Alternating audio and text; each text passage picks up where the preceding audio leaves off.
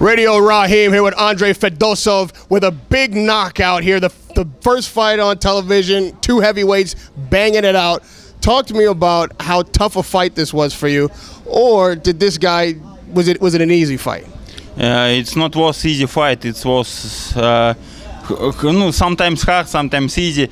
But this guy had quick hands, very good amateur style. Me like it. It was tough guy. Was his jab, which seemed to be the one thing he was having success with, was that difficult for you to get out of the way of, the jab? For me? For you? Sometimes no.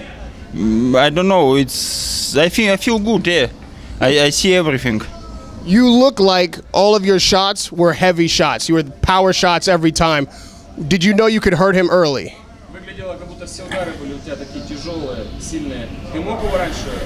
I don't know if I can. I think I win early, but it's easy for me. Why I need to stay 6 rounds if I can in first round? You knocked him down 3, maybe 4 times. Were you surprised that he kept getting back up?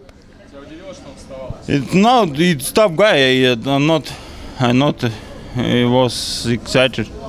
The heavyweight division's a tough division. It's a lot of guys there. Who do you have on your list that you feel like you can beat to put you in a main event? It doesn't matter for me. I know I need to go fight. I don't have. I don't know. I do not have. I don't scare it. I don't have idol. It doesn't matter for me. The left hook seemed to be the punch of the night. Is that your favorite punch to land?